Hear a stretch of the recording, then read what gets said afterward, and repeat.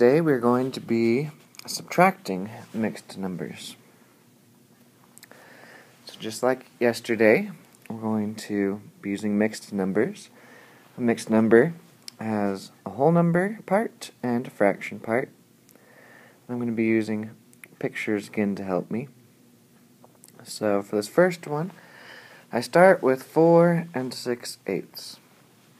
So I have 4 wholes, and then I have 6/8 of another whole.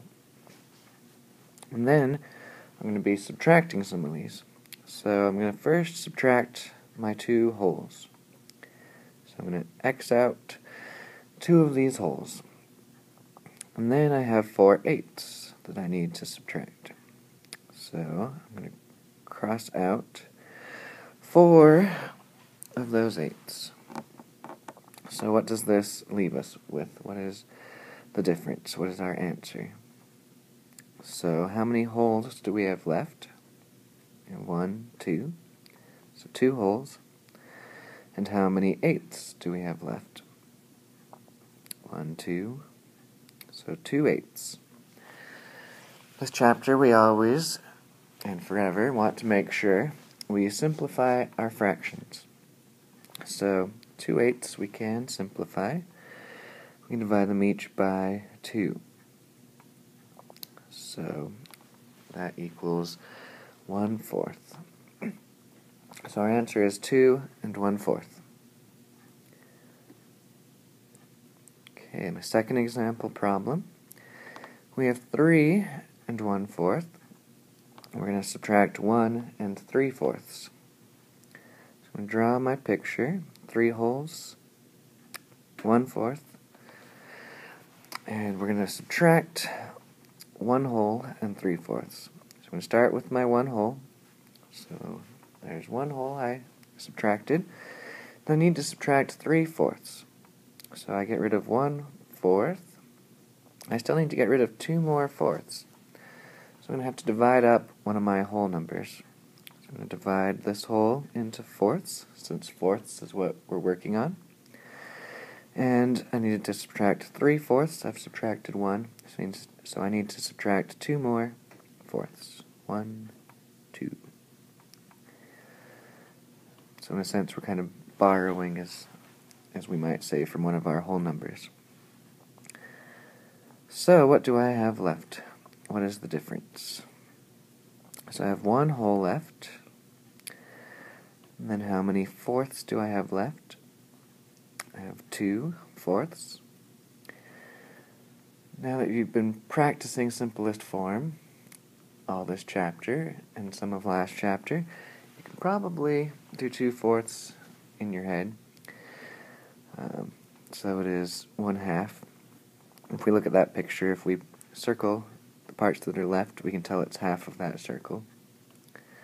So the more you practice these, they'll become kind of automatic for you. Okay, try this one along with me. So first of all, draw 5 wholes and then 2/3.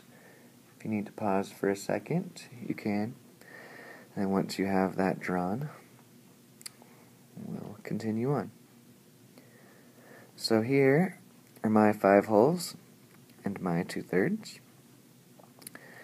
Now that we have that, we need to subtract 3 wholes and 1/3. So go ahead and cross out 3 of your wholes. 1, 2, 3. And then we need to subtract our 1/3. So cross out 1 of your thirds.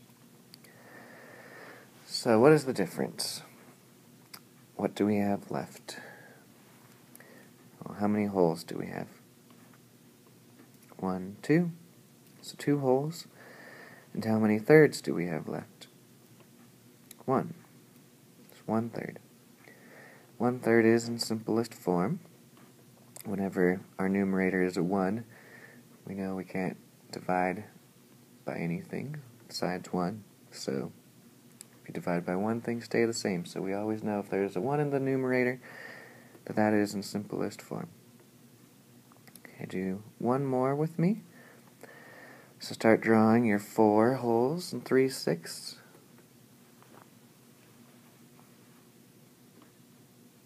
Here's mine. 4 holes, 3/6.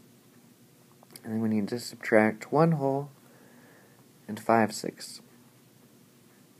So subtract 1 hole. And then we need to subtract 5/6. You'll notice I only have 3/6. So I'm going to need to divide up one of my holes into 6 so that I have some more sixths. So I can subtract 3, but then I need some more. So I'm going to divide up this other hole into 6 more sixths. So I subtracted 3, I need to subtract 5. So 3, 4, 5. So what am I left with? How many holes? 1, 2. And how many of these sixths do I have left? 1, 2, 3, 4. So 2 holes and 4 sixths. Can I simplify 4 sixths? Well, they're both even, so I know I can divide them by 2. So that's going to equal 2/3. So 2 2/3 is our answer. Okay, here's your first problem to do on your own. 3 3/4. Subtract 1 2/4. Remember, we always want to check at the end if we can put our fraction part in simplest form. Number 2. 4 5/6. Subtract 3 2/6.